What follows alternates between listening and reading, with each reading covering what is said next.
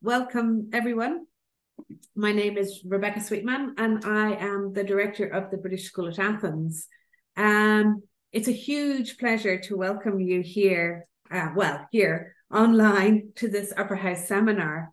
It's online because Gerasimos was in the absolutely brilliant position of being able to get to Qatar rather unexpectedly, and we really didn't want to lose the opportunity of hearing his work. And we rather persuaded him that it would be really good if we could do it online. So I'm very grateful to you, Gerasimos, for giving us your time, even though you're away, and to the audience as well for their understanding too.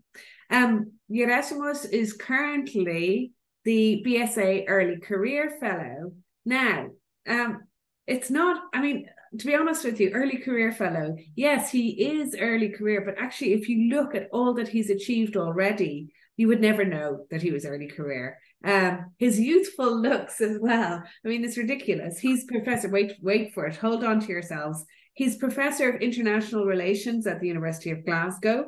There, he's also the chair of the Ethnicity, Nationalism and Migration Studies group.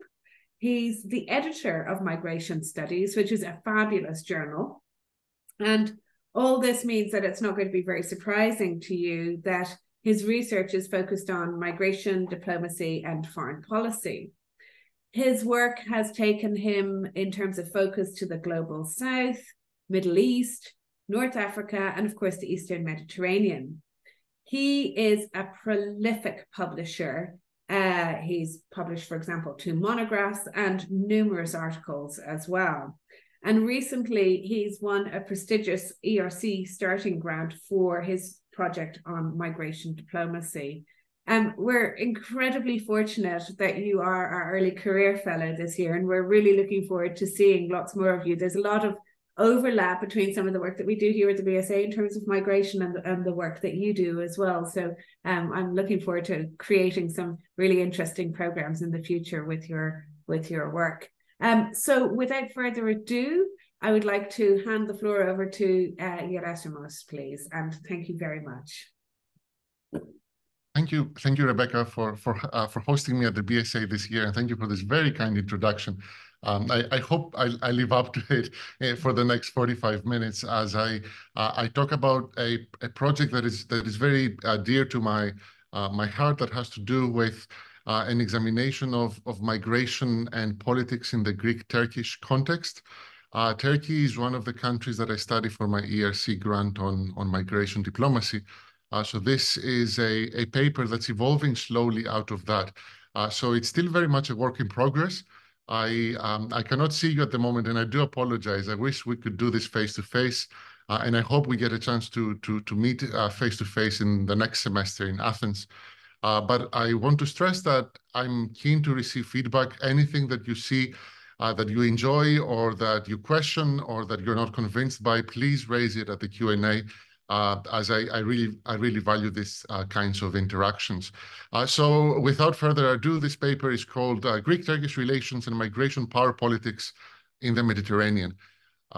So for all of you that might have to think about migration and Greek-Turkish relations, many of you that might be more historically minded might travel back to 1923 and the population exchange between the two countries, or 1950s, 1960s, and the troubling events of the Greek community of Istanbul at the time. Those of you that are more minded about contemporary events and contemporary politics might think of 2015 and 2016, the European refugee crisis, and the fact that both countries, through no fault of their own, were catapulted in the world stage in terms of managing this humanitarian exodus of asylum seekers, migrants, refugees fleeing Syria, but also other countries in the aftermath of the Arab uprisings.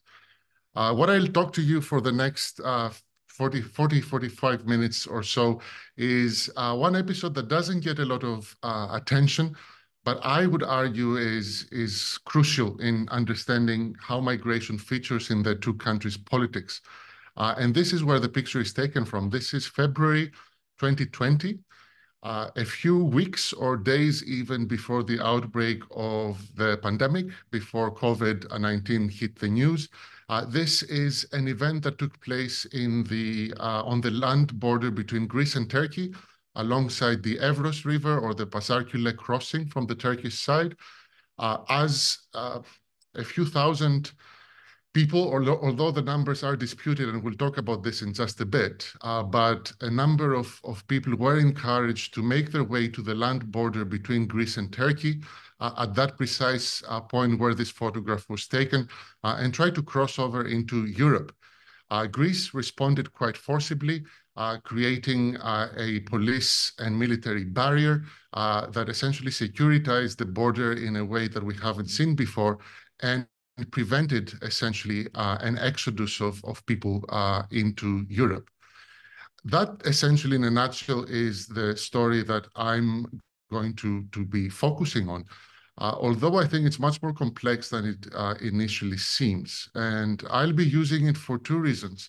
Firstly, as an IR person myself, an international relations scholar, I will use it in an effort to push the theory a bit forward. So I will talk briefly about, I promise, about theoretical perspectives on this and what we can learn from Greece, from a Greece-Turkey comparison. But also, I will try to use what happened in February and March 2020 between the two countries to show that these refugee crises, quote unquote, can be distinctly political. So if you bear with me, I hope by the end of these 43 minutes or so now, I will convince you that what happened at the border on those fateful weeks in February and March 2020 had really nothing to do with refugees themselves. It had to do with a lot of other things, but refugees were really not at the heart of Greek politics or Turkish politics vis-a-vis what was happening on the border. And I'll tell you what I mean in just a second. So how will we structure this? So a quick slide on what's about to follow. Firstly, I will delve briefly on the relevant literature from the social sciences perspective, but particularly in my field, which is political science and international relations. Talk a bit about how migration, diplomacy, conflict features, all this feature in our understanding of international relations, or not, actually, before delving a bit more deeply into the concept of migration diplomacy, which we're trying to develop currently. And this paper is very much an exercise in extending its reach and trying to make it a bit more nuanced than it might be right now, by drawing on a number of scholars, including Robert Putnam. Robert Putnam, one of the famous American political scientists who about 30 years ago now put forth the famous concept of two-level games. And I'll talk about it in just a moment. Most of my talk, however, and I sympathize with the large portion of the audience that is probably not political scientist, will be focused on the border crisis in 2020 and looking at it from three perspectives. From the domestic perspective, in terms of Greek domestic politics and Turkish domestic politics, from a bilateral dimension, in terms of how this event featured or perhaps augmented tensions that were already existing on the bilateral relationship between the two countries, but also very importantly on the global or international dimension. So I will demonstrate to you that the international, that countries and states and powers outside Greece and Turkey had a lot to do with what was happening at the time.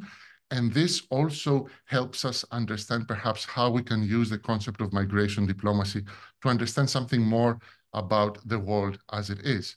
And I'll conclude briefly with a few notes about whether what happened in 2020 between Greece and Turkey has been replicated in other parts of the European Union and what we can learn from it as critical students of politics today. So very briefly on a literature review. So essentially, when we look at how migration has featured in political science and international relations, one of the most striking things that one immediately notices is that this is not really talked about. So for a number of decades, and in fact for most of the 20th century, migration, refugees, diasporas, internally displaced persons were not really the focus of international relations. If you delve a bit more deeply into the debates that were going on at the time, it becomes fairly obvious that migration was relegated to a low politics issue. So big thinkers in international relations would concern themselves with alliances, with war, with peace, all of these high politics issues. For them, migration was relegated to something that would be managed across different governmental departments, NGOs, something that does not really fit in terms of an agenda that has to do with IR, with global politics. So for a number of reasons, thus, we are in this field, as we're working through trying to understand the politics of migration, we're playing catch up. So this is still very much a field that is growing rapidly. Even when over the last 20, 30 years, migration picked up pace. So you'll see professors of migration, you'll see departments, you'll see funding from the European Union, from other international bodies that have to do with migration. This, I would argue, is a kind of a one step forward, two steps back kind of situation in which, yes, migration does finally become part of Western scholarship's agenda and policymaking agenda. But the problem is, again, if you take a critical look at it, that it is approached in a deeply European, or some would argue, Eurocentric manner. So we do, from the 90s onwards, start caring about migration in Greece as well as elsewhere, but we tend to do it in terms of how it affects us in Greece, us in Europe, or I would argue us in the West. So topics that are picked up are about immigration, about security, about borders, about citizenship, about nationality, in terms of how we and our politics can sort of operate or have been changed by this phenomenon of people coming in. The problem here is that this marginalizes and silences a number of important processes that take place outside the European context. I've written a number of times that migration that takes place outside the West, so from the global South to other parts of the global South, think, for instance, people from South Asia or Southeast Asia going to Hong Kong, going to the Gulf, and so on and so forth. These types of movements are significantly larger in terms of population sizes than those of people coming to Europe or North America. And yet, the scholarship from the 1990s onwards did not really pay too much attention at things like temporary migration, diaspora politics, emigration, so the politics of labor emigration, remittances. All of this phenomena and all of this terminology is kind of sidelined. So even though there is a bit of progress in our discipline, there was still a bit of way to go. And finally, one critique I would raise that has to do with how we treat the world of migration and the politics of migration today has to do with our intent, perhaps, to split things up, to sort of put things in neat boxes that separate labor migration and forced migration. So labor migration means, of course, economic migrants, people leaving a country to pursue employment abroad. Forced migration means asylum seekers, refugees, people that were forced to move from their country into another country. And this is, of course, a dichotomy that has been replicated in academia, in the news, in media, in policy circles. And yet, what's interesting here is that if you look a bit more closely, you see that most countries of the world lack the resources to make the differentiation between these two groups, these two types of movement. Essentially, the global South, as we've come to call the non-Western world, lacks any distinction between the two. Many of the states outside the West are not signatories to the Refugee Convention that obliges them legally to recognize a person as a refugee. All of these people tend to be in the margins or in the shadows between these two behemoths of concepts, essentially. And this is something we need to keep in mind. that we need to step away from sort of artificially dichotomizing between who is a migrant and who is a refugee, because in reality, this is quite blurred. So where do I come in?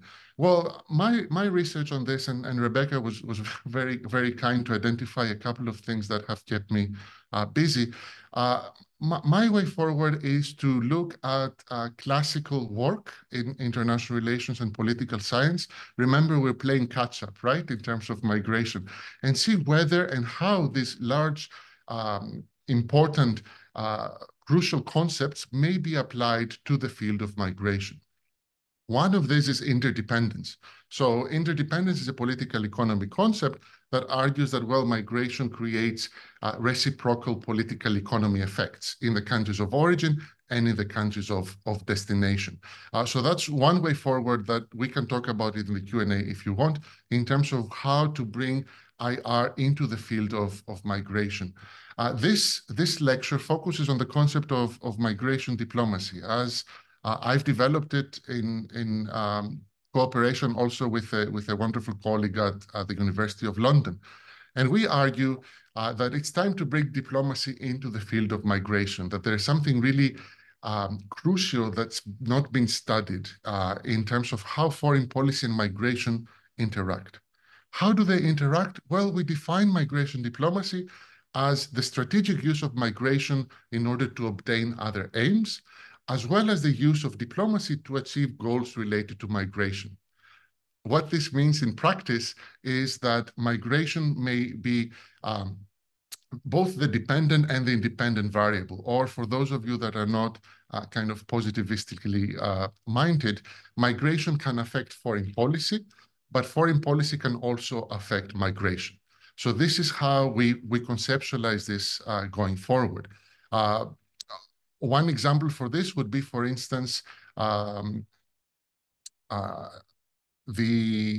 events that were taking place in terms of Poland and Belarus a couple of years ago, when Lukashenko, the Belarusian leader, was dissatisfied in terms of EU foreign policy, that he tried to create a mini refugee crisis on the border with Poland, if you remember. This is a case of foreign policy creating migration flows that didn't exist there before. This was not a refugee crisis to be managed. This was something that was created artificially because of existing foreign policy grievances. The opposite would be essentially what's happening currently with Ukraine, for instance.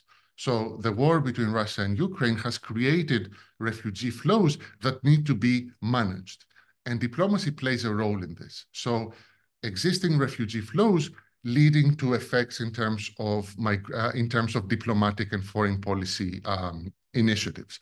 So for us, migration diplomacy can explain both what Lukashenko was trying to do, but also the Ukrainian refugee crisis we're currently undergoing. Sounds okay, right? It sounds plausible, hopefully so far. Well, yes and no, and this is where this paper comes in. We have had this concept has proven popular. It has essentially appeared at the time in the aftermath of the EU-Turkey statement, or the EU-Turkey deal of 2016, of March 2016. We published this in 2019. And scholars were trying to make sense essentially of how migration is affected by and affects power politics. So it gained quite a bit of traction. It features in work in international relations, security, area studies, and yet there are still a couple of problems with it. One is that by default, migration diplomacy looks at the world as a world of states. And what does this mean? Well, it looks at the state as a unitary actor in terms of a single state having a single national interest that it pursues to the end. So in other words, we would see it in the media: Greece wants this, Turkey wants this, Lukashenko wants this. And this approach is quite useful, at least as a starting point. But the more you delve into it, the more you realize that these states are not exactly unitary actors. There's numerous actors within that state that vie for attention. There is the opposition parties, there is the military, there's NGOs, There's the European Union that somehow is not a state, but still affects state behavior. So how do we deal with this, right? And at the same time, something that is perhaps a bit more academic, it tends to reify a divide between the global north and global south.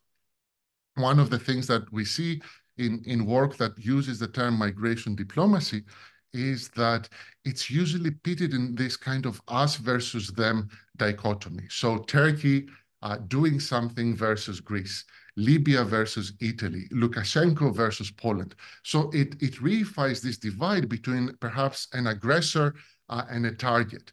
This kind of dichotomization, again, that I would argue simplifies things a bit too much. And I'll talk about this in just a second when it comes to Turkey. So very briefly, speeding through the theoretical perspective, what I was just talking about in terms of the states having a single unitary interest and being unitary actors is a key tenet of neorealism in IR. And this is a critique that I raise in terms of migration diplomacy not yet having room to understand domestic or international factors. It focuses squarely on governments. And what I'm trying to do here is essentially, as I said at the beginning, draw on Professor Putnam's work that published something, gosh, I think that's quite a long time ago, on the logic of two-level games. What Putnam said back in 1988 is that international negotiations between two governments also always take into account the domestic audiences. So there's only so much a government can do when it negotiates with another government before going back to the electorate, before going back to its domestic political context and selling that deal, essentially. So what he essentially paved the way for, Robert Putnam, is to look at diplomacy as a two-level game, one that takes place between governments and one that takes place between each government and the domestic politics sphere. So that's something I am building on, and I'll show you how it works in the Greek-Turkish case. And the second has to do with the EU. The European Union as this extremely and increasingly potent actor when it comes to migration and migration politics that we have yet to conceptualize. The EU comes in, and it comes in strongly in the Greek-Turkish case, and I'll explain in just a second, as both a financial actor, as this actor that gives money to security, borders, policing, fingerprinting, all these kinds of industries, but also beyond financial as a normative actor. Normative actor meaning essentially the EU standing for a set number of human rights, a set number of values, projecting itself as this power that is Western, liberal, good, pro-human rights, all these kinds of normative underpinnings. And somehow we need to make sense of this. So how do we make sense of this? I'll skip this because I'm talking to an audience that probably knows where Greece is, but pardon that picture. Here's a second picture that is crucial in terms of understanding perhaps the interrelated history of these two countries. This is 1923. Of course, this is Smyrna, and this is essentially one of the foundational moments of the modern Turkish state, where essentially we start a long history of common ties in terms of the management of mobility between the two countries. This was negotiated. This is the Treaty of Lausanne, 1923, where essentially the entire Greek population, with some exceptions out of Turkey or what was the Ottoman Empire, moves into Greece, and the Muslim population of Greece is then relocated into Turkey. This amazing process that sets the stage for a number of other attempts at using this interplay between migration, diplomacy, and bilateral politics. The Treaty of Lausanne is more than just the exchange of populations. I'm not a historian, so I'll skip through this, but suffice it to say that there is an effort to settle the status of the Greek population in Imbros and Tenedos. A few years later, when Venizelos comes back to power in 1930, a treaty of friendship is signed where, again, migration is at the heart in terms of trying to regulate the status of property claims of the repatriated communities out of 1923 that, amazingly, 7 years later, were still struggling to secure their property rights. Fast forward, of course, Cyprus comes in into play in terms of the two states migration diplomacy with Britain in this as guaranteeing powers in Cyprus. And a few years later, also a number of issues that emerge in terms of the Greek population of Istanbul, the Muslim population in Western Thrace, and so on and so forth. I don't want to waste too much time on this history, but we can easily, happily talk about this in the Q&A. Fast forward perhaps to the 2010s, with both countries essentially being hurled in this European refugee crisis and having to somehow find a way to manage it yet again. So again, we see the two countries trying to work something out in what evolved into the EU-Turkey deal of March 2016. A lot has been written about this deal, so I don't want to talk about it now. It will come into the analysis. But I want to fast forward to the event of the talk, which is February 2020. And what happens in February 2020 is that almost overnight, essentially in a few hours' time, a number of asylum seekers, with an estimated number of 10,000 plus, are organized and encouraged to make their way across a number of Turkish towns towards Pazarkule, the border crossing between Greece and Turkey at the Evros River. So that's where we are.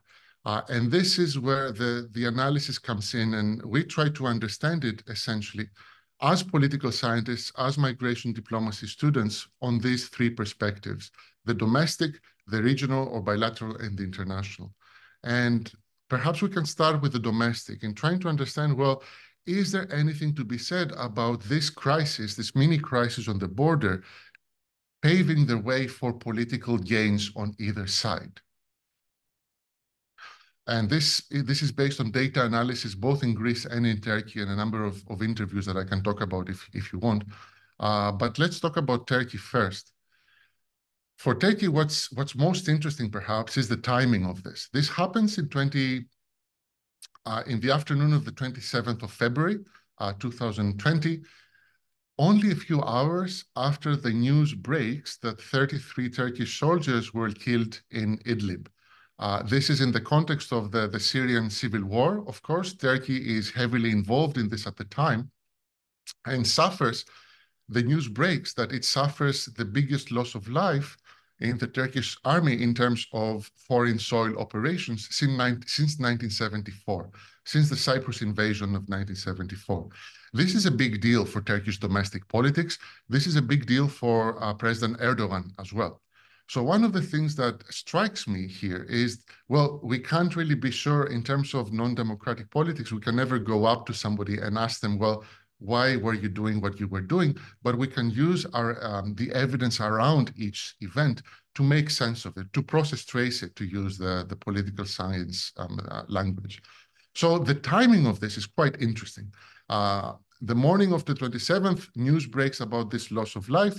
By the early afternoon, people are already making their way to the border. So a cynically minded observer would argue that this is one attempt at perhaps distracting public opinion. And this is something that has been raised in critical Turkish media, that this was quite cynically something that President Erdogan does in order to distract attention from the loss of life in the context of the Syrian civil war.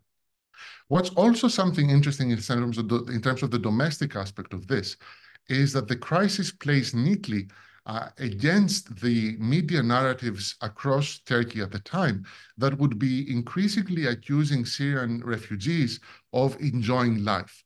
There is a growing xenophobia across Turkey at the time, this is 2020, that is sharply different from the initial welcoming that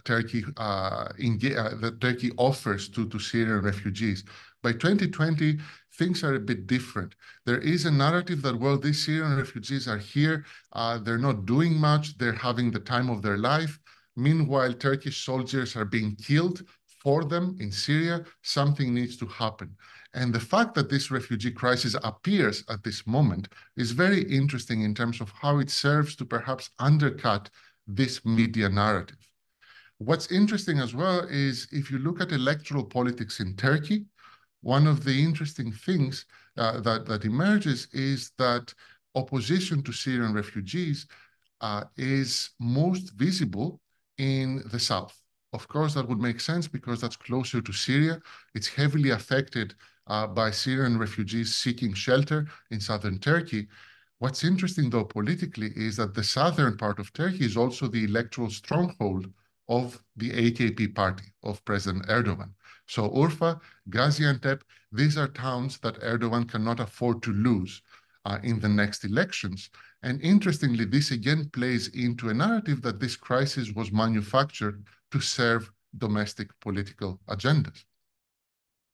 Only a year before, in fact, in 2019, Turkey had mayoral elections, and one of the surprises is that AKP, the party of President Erdogan, loses Istanbul.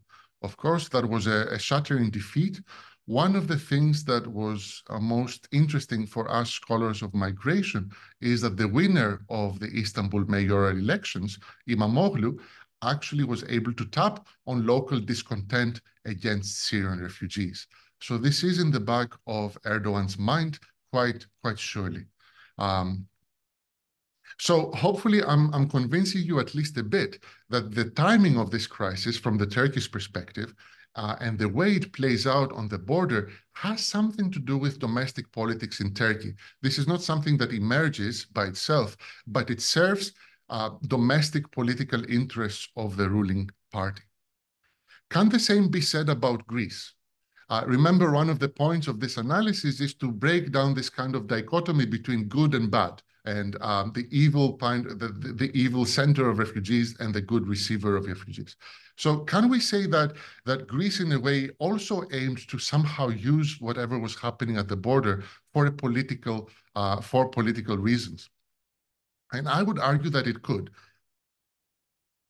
Remember, this is 2020. We just had elections, national elections. A new democracy comes in to replace the Syriza party that had a very specific and many would say overly liberal attitude towards asylum seekers during its rule.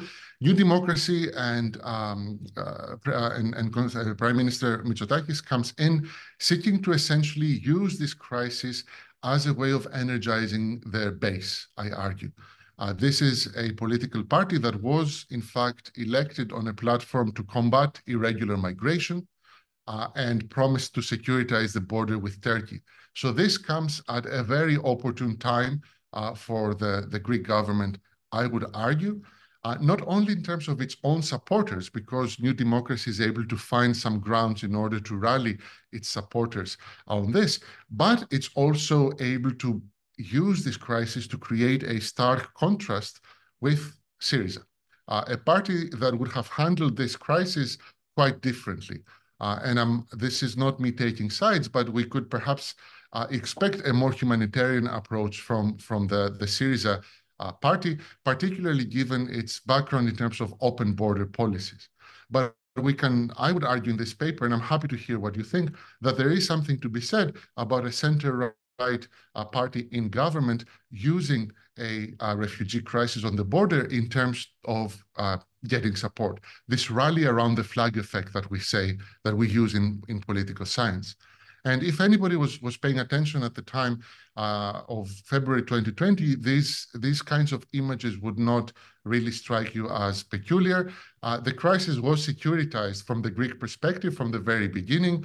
The prime minister wearing specifically colored attire would make his way to the border almost immediately. He would greet military officials. He would bring the police in.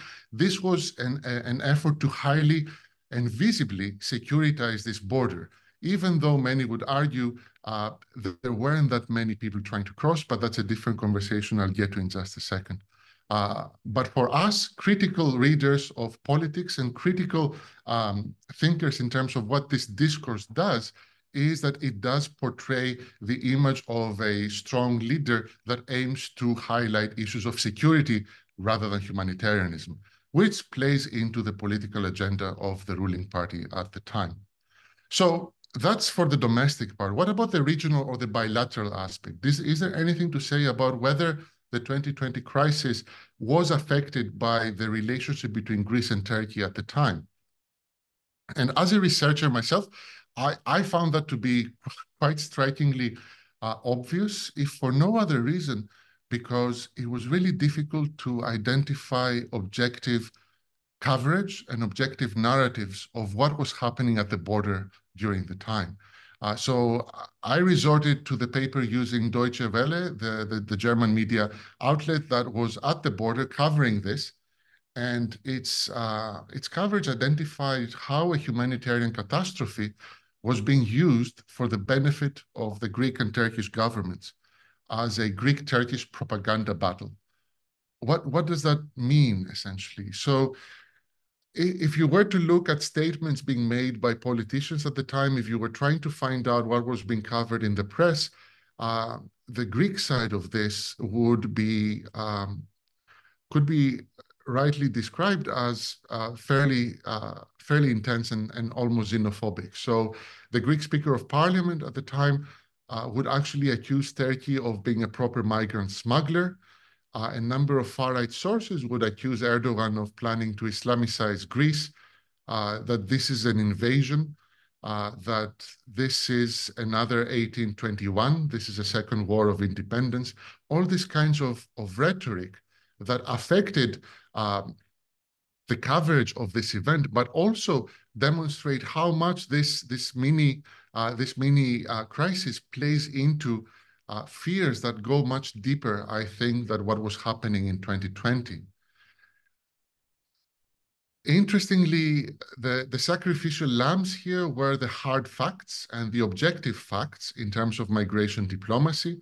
So anytime somebody in the Greek media would try to highlight a supposed human rights violations by Greek police or military, they would be dismissed as fake news. Greek politicians would actually caution social media users to not share this type of information because they don't want to further Turkish propaganda. So this is this very interesting, very kind of polarizing narrative that perhaps is best exemplified by statistical manipulation. So on the 1st of March, a few days after this crisis had started, the Greek Ministry of Foreign Affairs set out a statement that said that the Greek authorities had prevented 10,000 asylum seekers from entering Greece.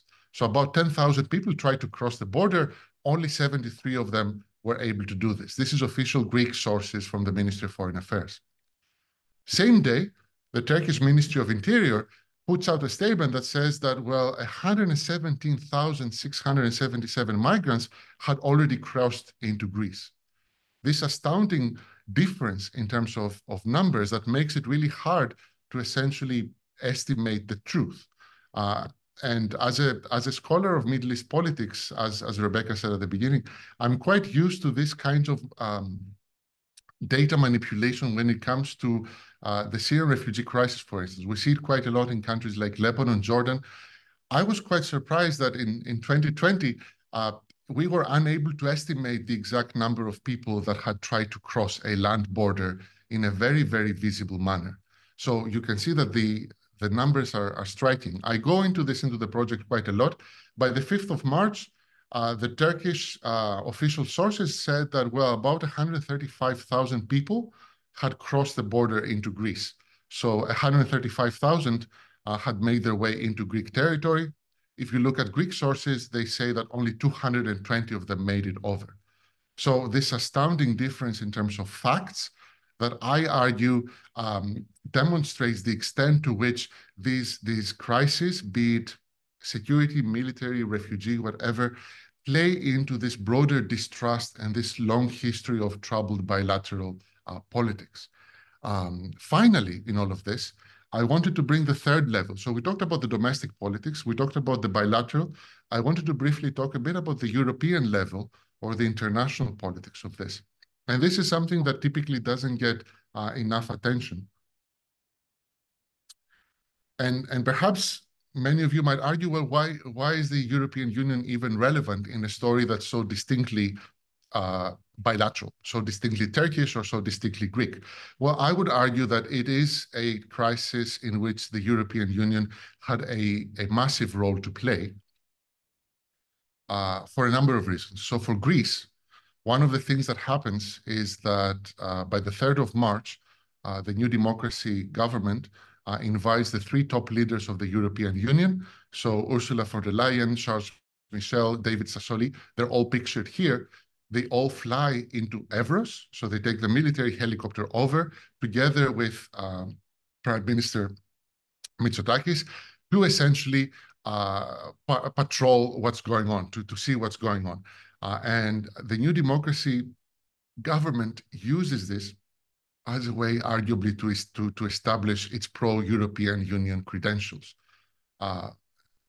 It would be, I think, quite easy to compare this to the troubled relationship between Syriza and the European Union. This is still the time of the bailout negotiations. This is still the time where Syriza and its far-right counterpart would go into fights with Angela Merkel and Brussels and all of this. New Democracy comes in and is able to use this refugee crisis at the border in order to establish the country's pro-EU credentials. Not only do we have EU officials now on Greek territory during this crisis, we also have this statement repeated over and over that the Greek external border is the European border. So you see how essentially Europe does play a significant role here, if only in a way to establish normatively the pro-EU credentials of the ruling party in government. But of course, the EU is also a significant financial actor, as I said at the beginning, and this is a story of what I call refugee rent-seeking, essentially using refugees as an instrument of gaining material support. And indeed, Greece, out of this few weeks of pain and suffering at the land border, secures about 700 million euros in financial assistance by the EU. So it's interesting here that this is not merely rhetorical, this is not merely identity politics, but it has a huge financial component too. But this is not to say that Turkey doesn't also look up to the European Union, albeit in different ways. So for Erdogan, we cannot know for sure, of course, right? This is all something that we put together using piecemeal information and evidence. So that's unfortunately what we're tasked with. I would argue that one distinct hope for the Turkish government is that this crisis would finally convince the EU and Brussels to support Erdogan's proposal for a safe zone in northeast Syria. So this is something I think that's on the back of Erdogan's mind. This is something that I would expect he's hoping to get out of this.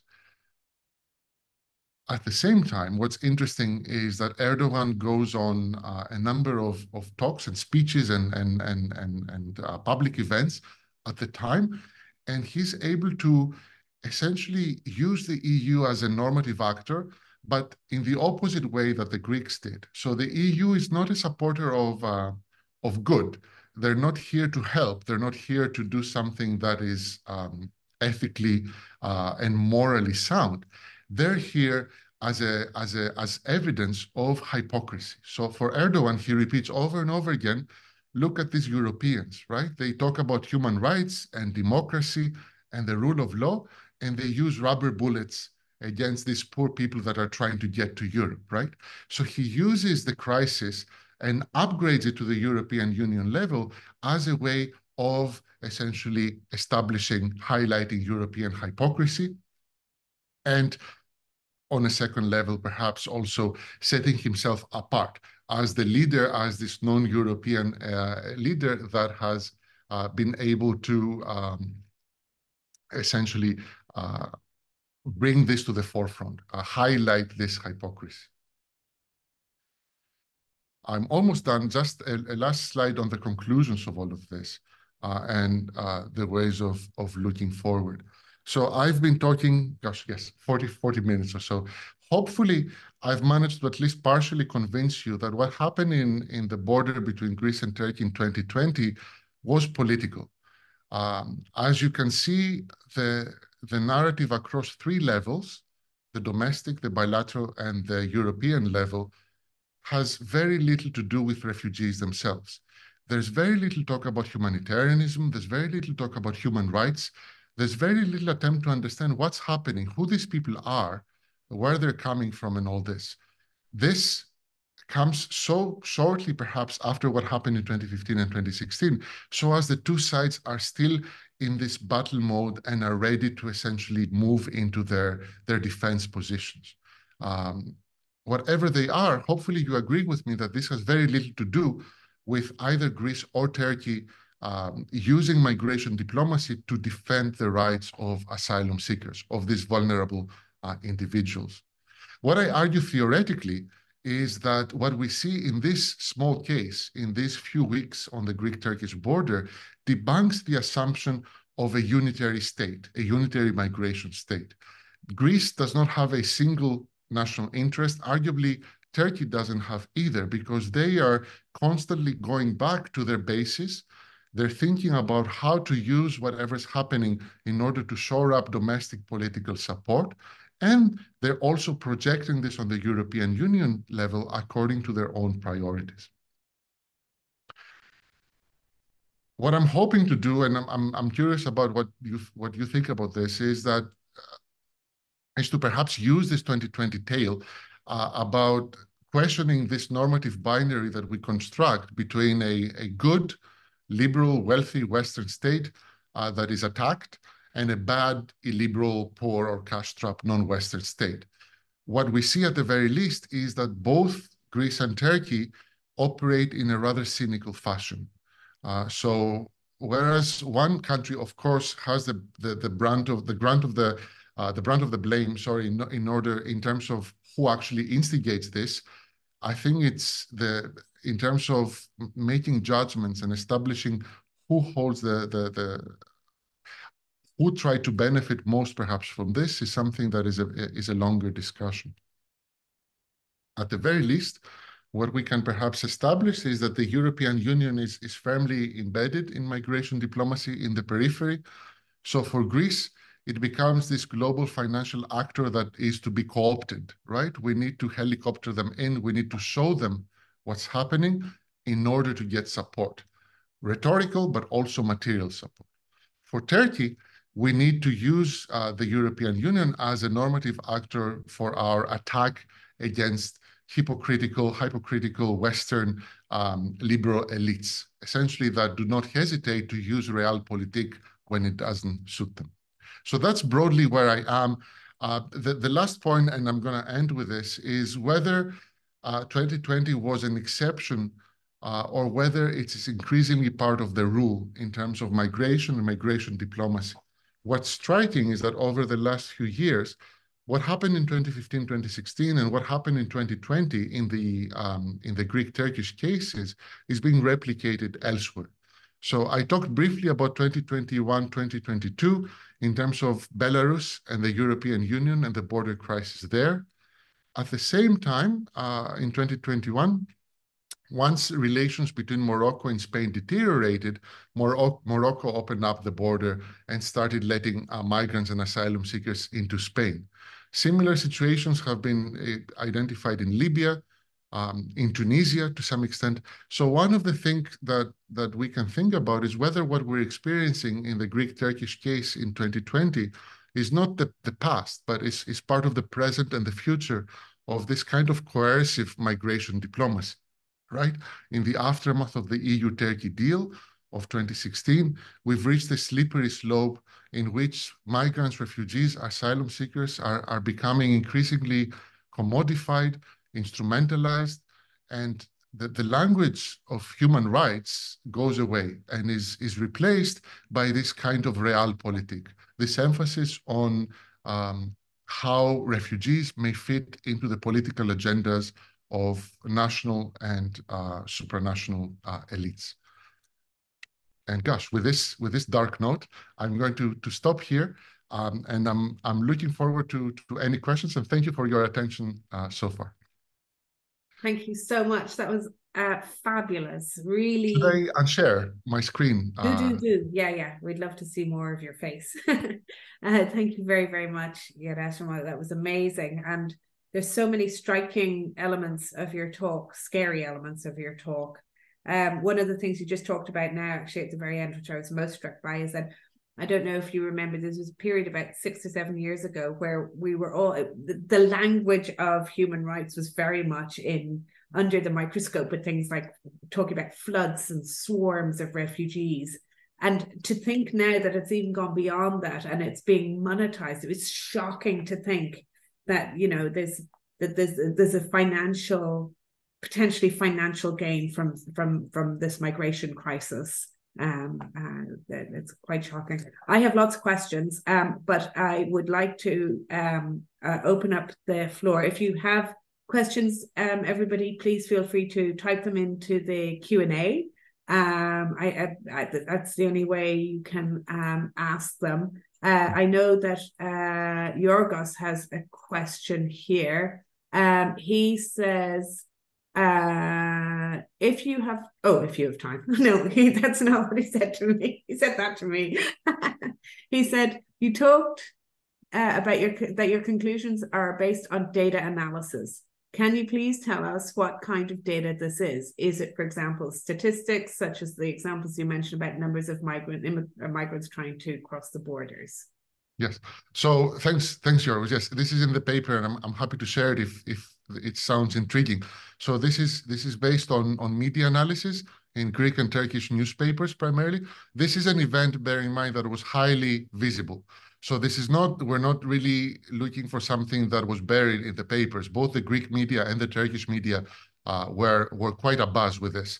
So it was very easy to identify Greek sources and Turkish media sources and use discourse analysis.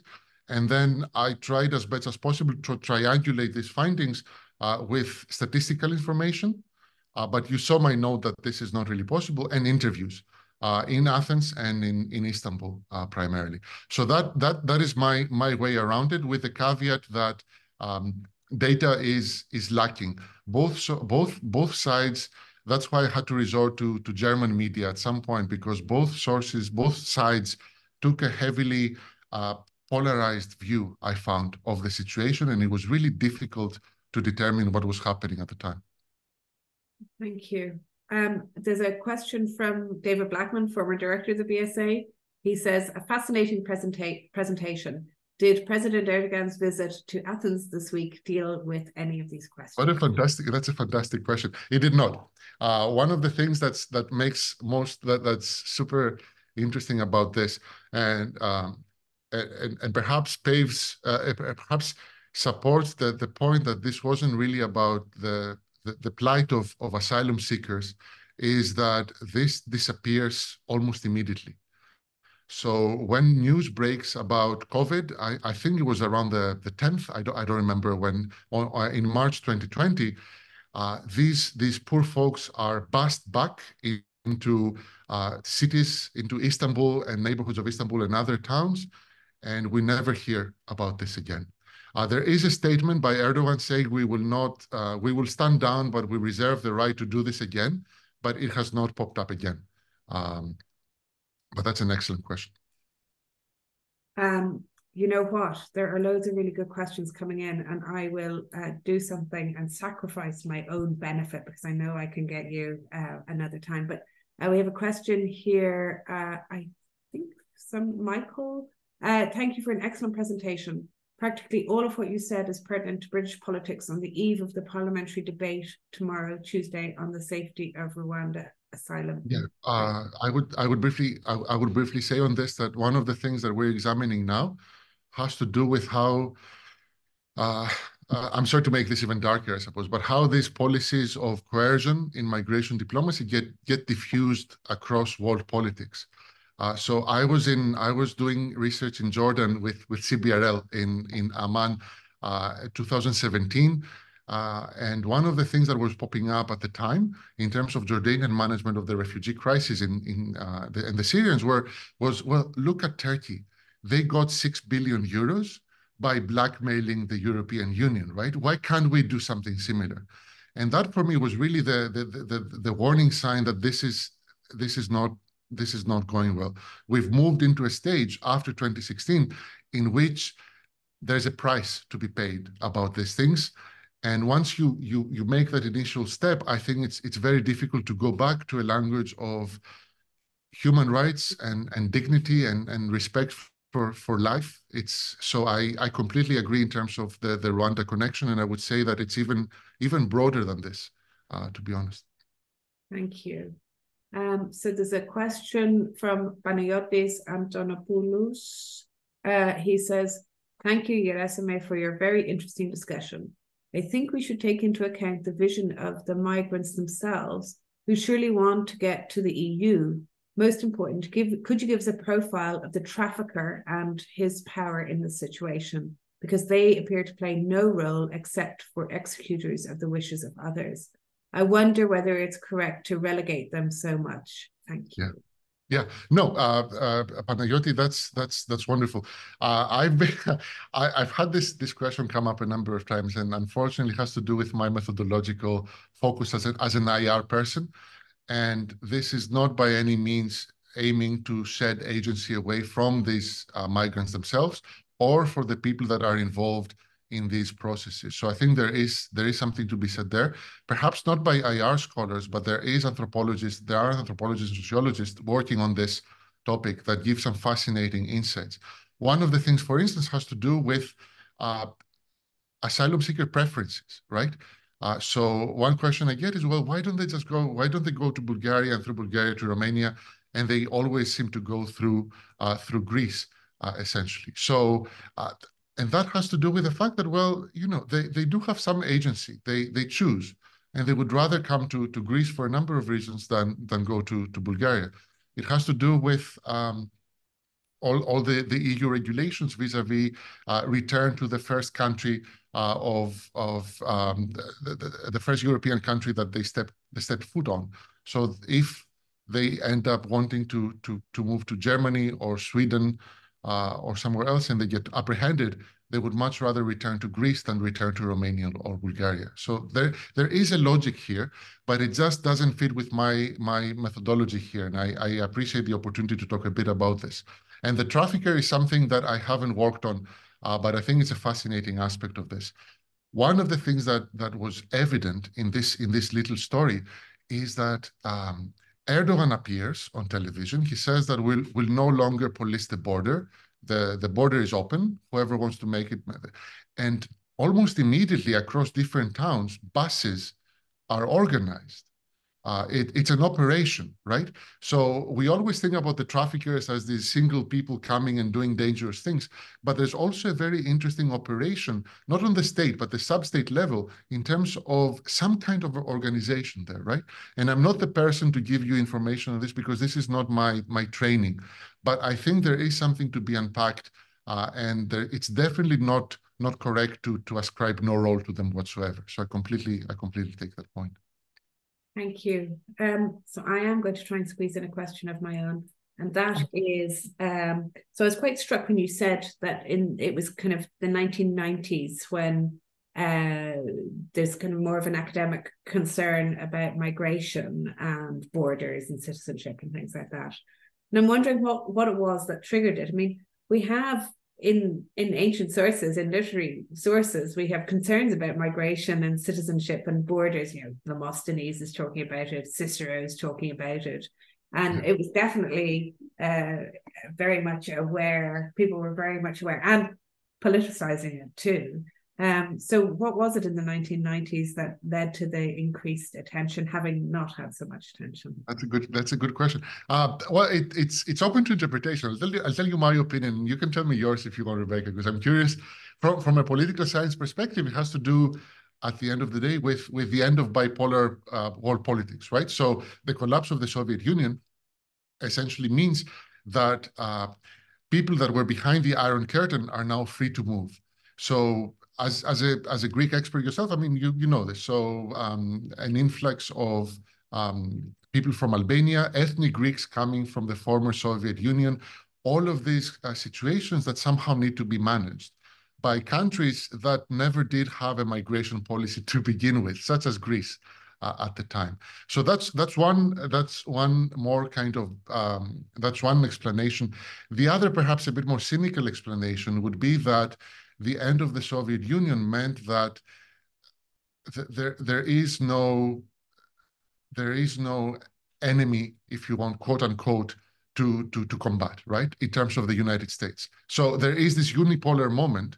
And what I'm thinking is Samuel Huntington. Samuel Huntington, a few years after the collapse of the Soviet Union, published one of his last books on migration coming from Mexico and Latin America, painting this as the next big problem for the United States.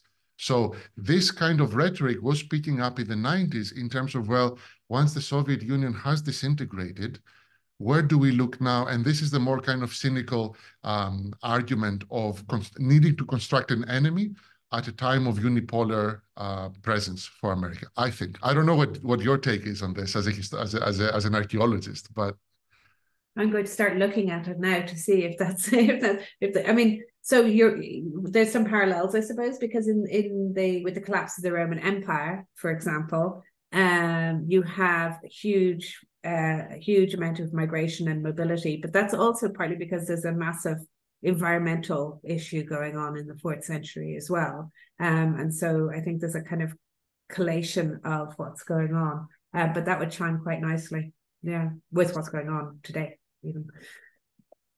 We have another question. Okay, this is from Yorgos. You have shown very nicely that migration policy tells us a lot about how migration is conceptualized. But we, i.e. not specialists, are used to looking at migration either in a context of war or in cases such as the one you mentioned about the bad displacer and the good receiver or defender. But yes, is there room to expand and include other kinds of migration not traditionally covered so much, such as intellectual migration? We have the brain drain gain in Greece.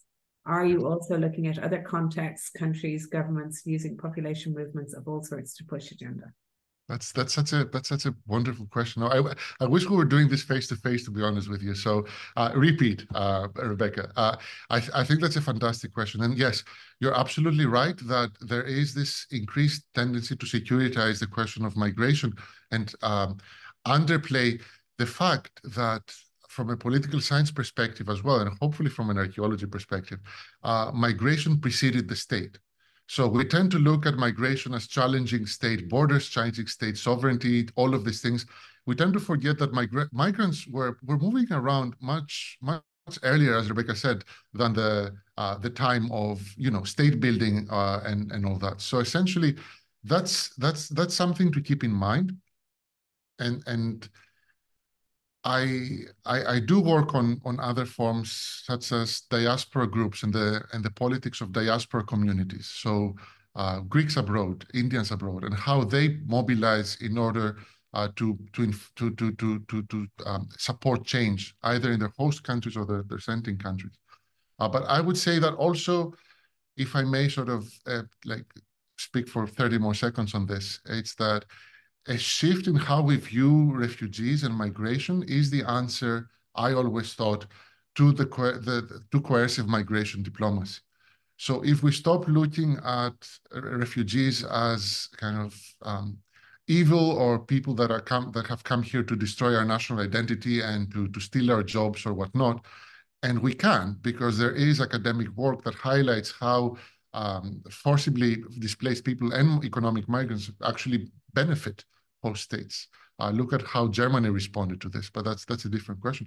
Once we shift our approach a bit, then we immediately undercut the argument about using refugees in order to coerce states. So I think that would be my short answer to this. Super, thank you.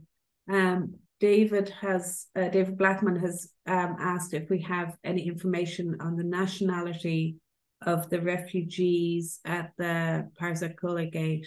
We do, and I can only squeeze that much into 40 minutes. So I apologize for that, but we definitely do. And the interesting thing here is that this was framed as a Syrian refugee kind of crisis, mini crisis, repetition of how these poor Syrians need to make their way to Europe. The vast majority of these people were not Syrians. So the vast majority of Syrian refugees in Turkey refused to get on a bus in 2 hours' time and make their way to the border hoping to reach Europe. These are desperate people coming from South Asia and Southeast Asia, Afghanistan, Pakistan.